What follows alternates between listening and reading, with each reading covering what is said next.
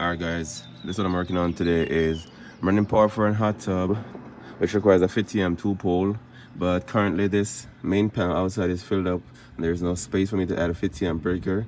So what I'm going to do is take this 30 amp breaker, put in this panel I just installed, and then put a 100 amp breaker here, 2-pole, and then feed my sub panel.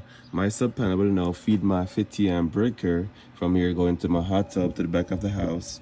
And once I get that installed, I'll show you guys what's going on with that. But yeah, my current situation is there's no space in this panel, so I'm just adding a sub panel so I can have enough space for me to add a 50 amp and also a 20 amp for a receptacle in the back of the house also too.